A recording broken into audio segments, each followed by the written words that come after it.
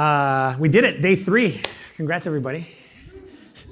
I am very, very blessed to have this many of you in the room on the last day. I personally know how energy wanes at the end.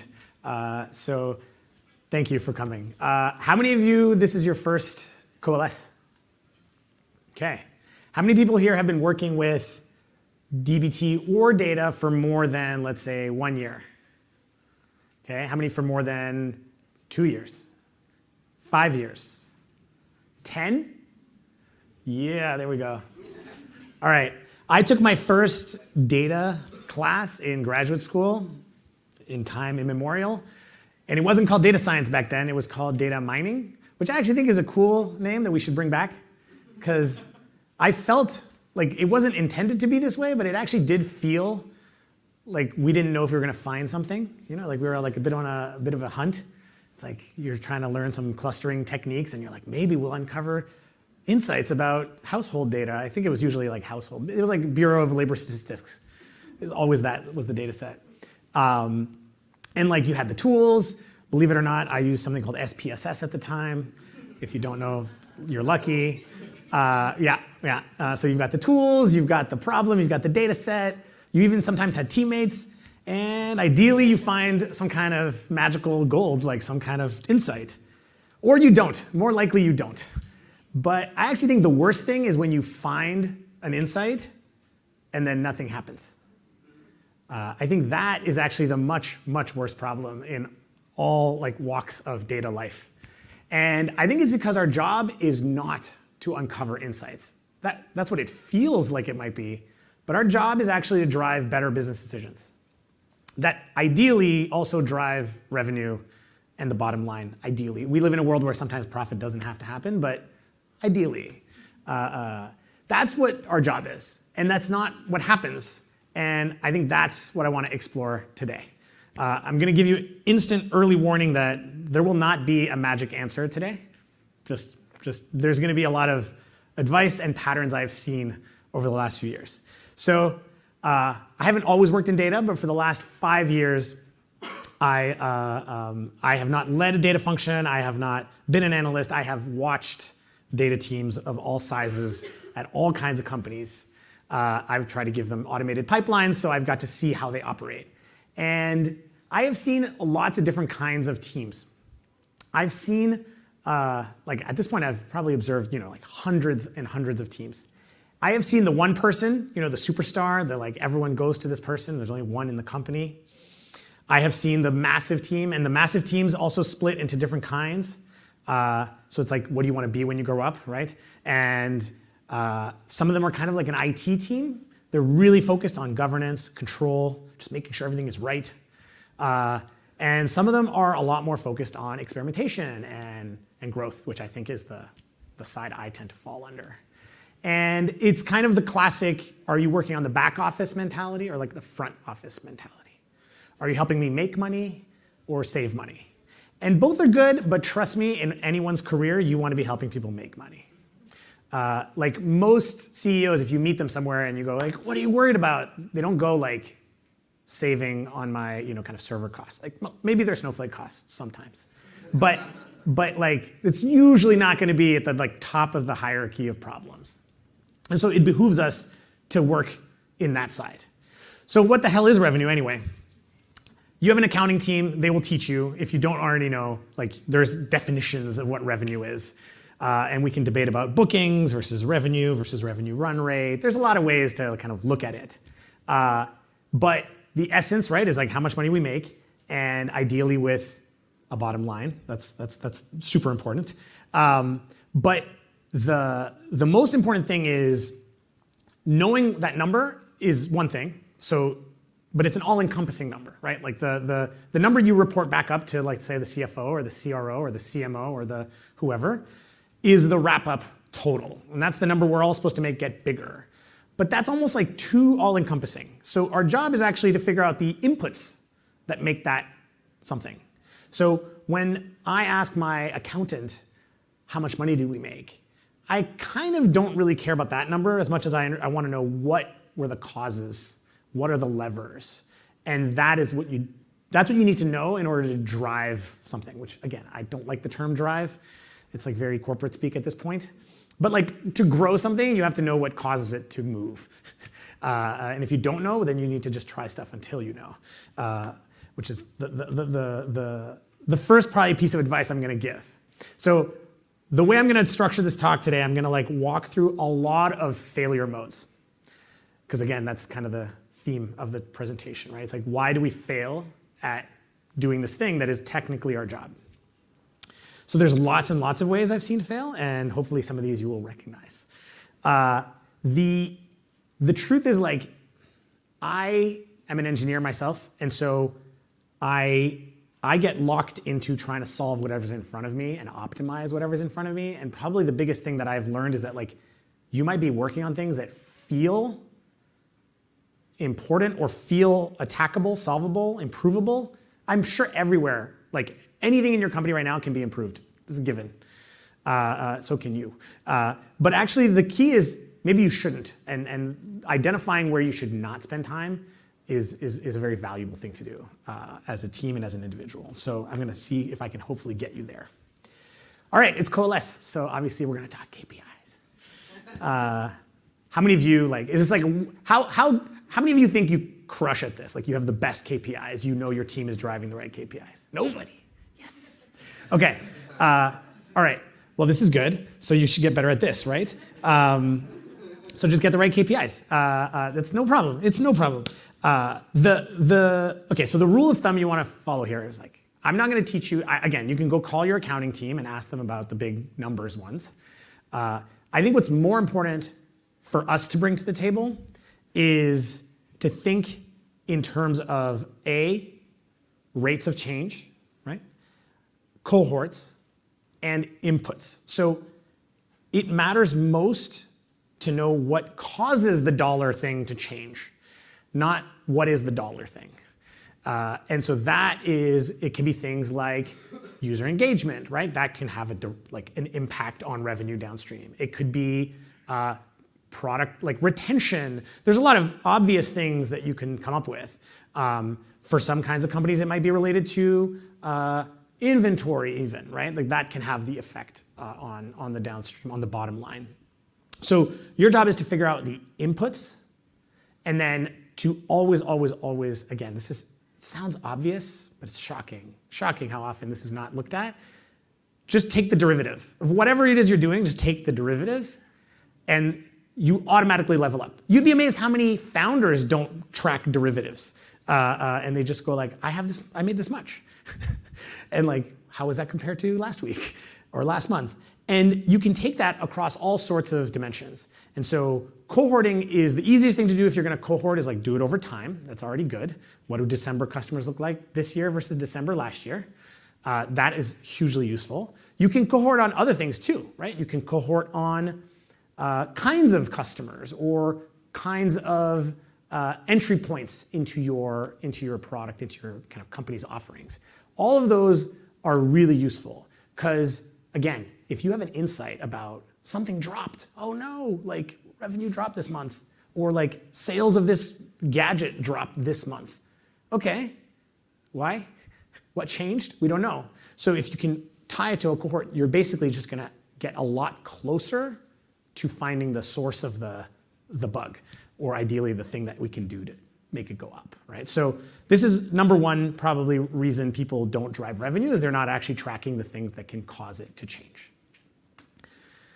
Okay, second one, this is a classic. This is the most depressing because it's very easy to solve. You're not actually, the tree falls and you're not there. It's as simple as that. How many, like you all operate in something called resembling a data team, right? I'm going to assume, or you have the title within another organization. How many of you go to meetings that are not data team meetings, like data meetings? It's like half, not even, like a third maybe. You should. Here's the thing. Companies are full of people who don't realize A, you exist, B, that you can do something for them. Heck, they're not even literate in like what we would call data. I don't mean like they know how to write SQL, okay? Forget, that's like level 3 literacy or something.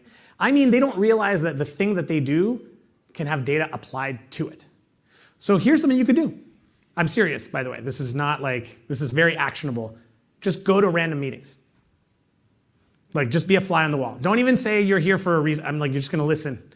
And if you don't know which team to go to, if you're trying to guess, like, go to the marketing team meeting. 100% go to the marketing team meeting. They spend the most, they waste the most, and they think they're scientists, and they are not. But don't ask for anything. Just be like, I'm just going to listen, and I might help you. Like, it might be just like a bonus. Like, I'm just going to be a fly on the wall and listen. You would be freaking shocked how many things happen once you just know the problems they're dealing with every day. So this is very easy to do and super common. And by the way, this begets more. So prepare yourself. Once you go and you are helpful, we will enter into a later problem, which is like now you have too many people who want stuff. So we'll get to that. But it's actually super, super empowering to do this. And like it's always interesting to watch people go like, yeah, I don't go to, who wants to go to those meetings? You don't want to go to those meetings because you want to automate your pipelines, right? You want to make your shit like way better. Like I said, I have the most trouble with this one for two reasons. One, I'm an engineer by formation, and I love optimizing things. I love making things go faster and better, and like programmers are always famously lazy. So if you do something 3 times, you're like, I should just automate this. Even if the automation will take me 800 hours, but it's like worth it because it's this beautiful thing that's like, it's automated now. So I personally have trouble with this. And I even have further trouble because I sell a product that is automated pipelines. So I'm literally trying to sell you automation. And so I should not say this, but the truth is making things go faster is not necessarily going to drive anything in the company. And this is kind of scary to think. And I say this because I do think giving people better data faster is good. Like that actually can have an effect. It makes everyone more productive, which actually can just drive general outcomes. But you can't know that a priori. Like you really do have to think to like why this thing should be there. And this is going to sound very like kind of just of du jour, but this is like everyone's talking about it right now because there's like this Elon Musk biography that came out, right? Say what you will about the man, but one of the things that they say in all of his companies is like, anytime there's a process, step 1, try to kill it. Just see if you can delete it first. And I think it's an extreme attitude, but it's a useful thing to keep in your mind. It's like, people will usually ask you to just optimize a thing that's there. Oh, we've been collecting this number in a spreadsheet for 3 months. Can you just make it automated in insert whatever tool the team is using? And that feels good. Like it feels like you're helping the team. You're doing what they want you to do. But is that going to make a difference in how they make decisions and at what velocity they make decisions? I'm not sure. So it behooves us to ask that question, is I guess kind of my point, and get away from this very enjoyable task of automating things. Okay, another failure mode is a different part of the forest. It's not that you're not there. It's actually that I think there are only 2 teams in a company, and feel free to raise your hand and tell me I'm wrong about this, that actually have visibility over the whole. There's the accounting team, but we're not at an accounting conference. And there's the data team. And what I mean by this is like, you can see the whole picture. You can see what comes from billing, from product, from marketing, from sales, from warehousing, the physical warehousing if you're in that kind of business. And all of your stakeholders, they don't, right? In fact, by design, they're like laser focused on their thing. So you often don't provide the value that you should, which is to bring the kind of overall perspective. I'll give you an example. Just last night, I was talking to someone, so one of you, and they work in a retailer, right? So they have physical stores and online. And at this point, I think anyone who had a physical store must also have an online store, right? I'm sure even Hermes probably sells stuff online. So here's the thing. The users split, right? There's users who only go to a store, there's users who only shop online, and then there's users who do both. And those teams don't know about that. Only the data team, and I guess again, payments, sees the 2. And it has all sorts of weird interplay, right? Where you want to make sure that should you send, if the online team is running out of inventory, do you steal from the physical stores or not? Physical store is going to say no. Online team is going to say hell yeah. We are the ones who have the visibility, right? To see like what is the machinery we should build. And I think that's the thing that we have to bring, because otherwise you might move numbers up, but it might not affect the whole.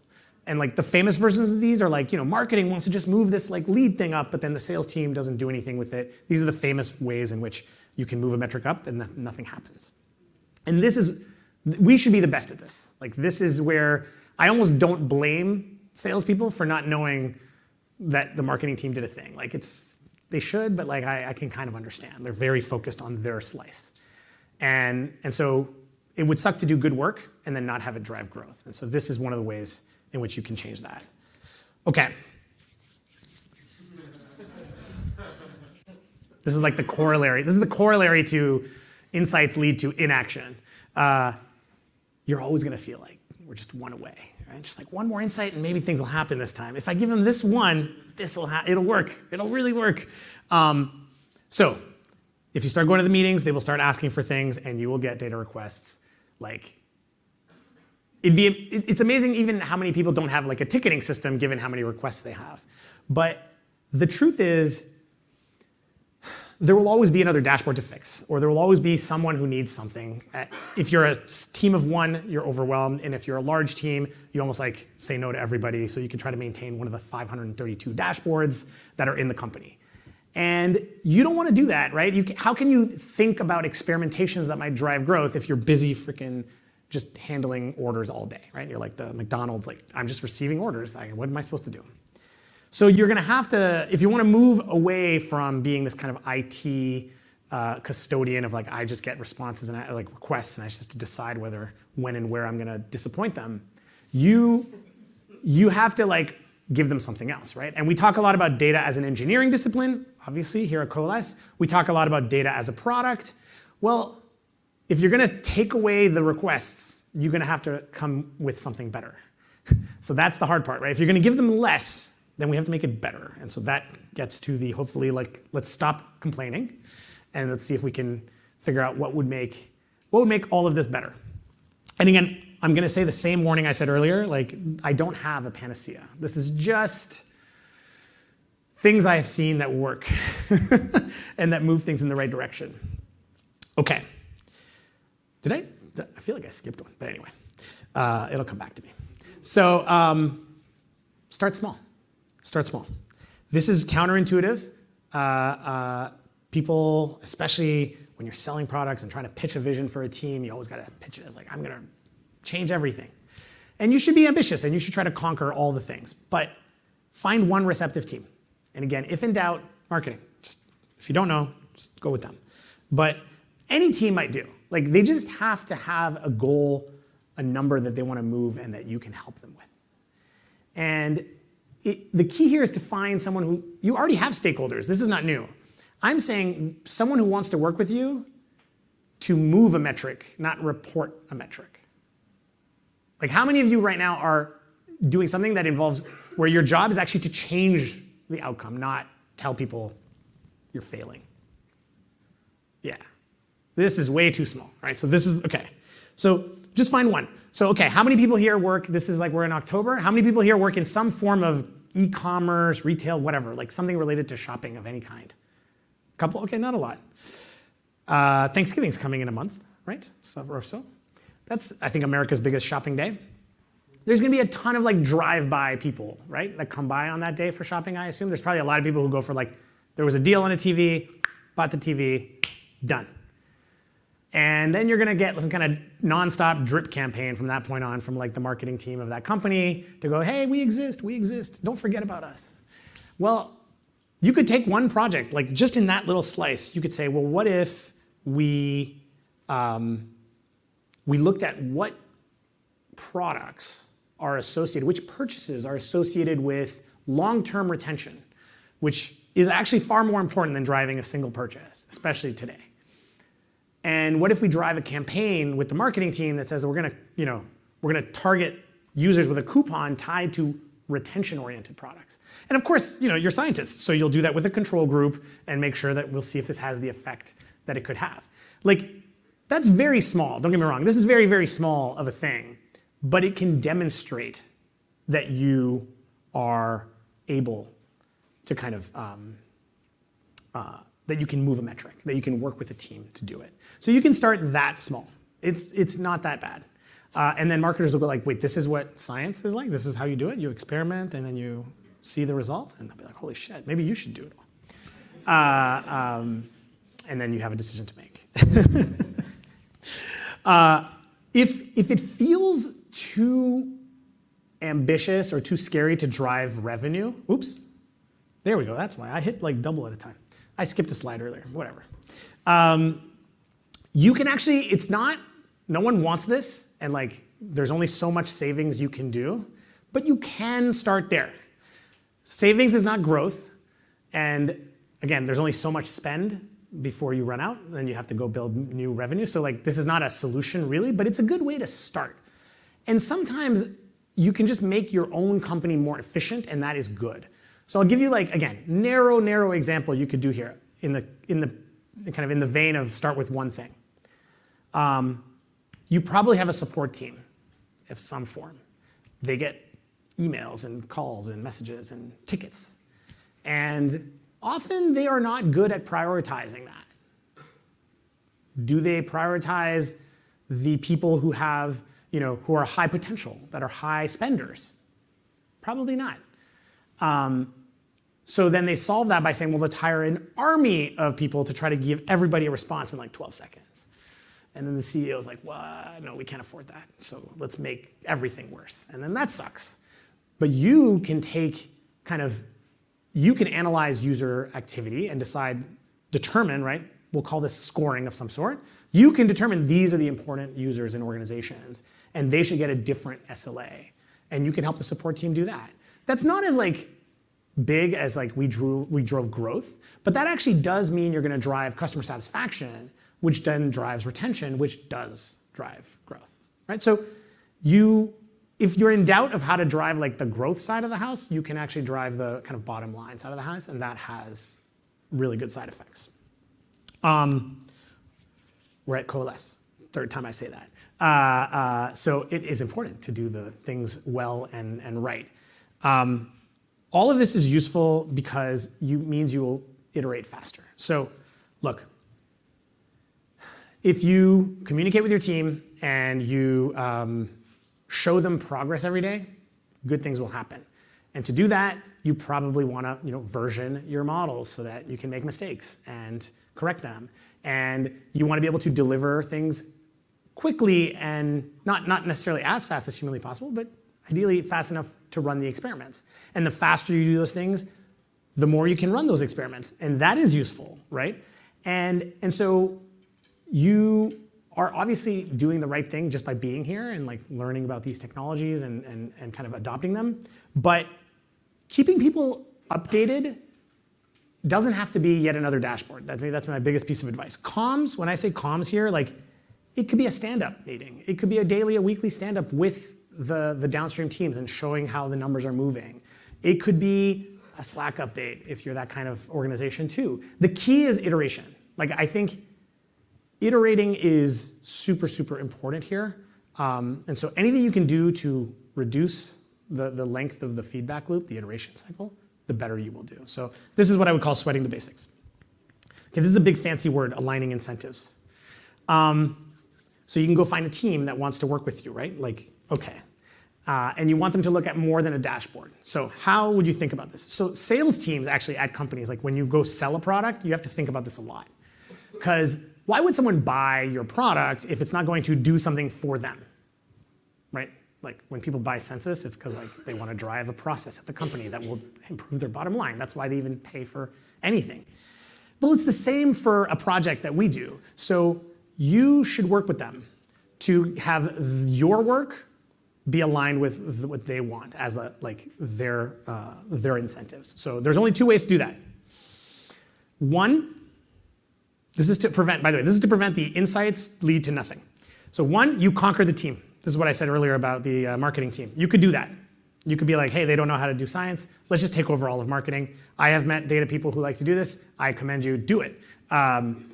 Do it. Really, the world will be a better place.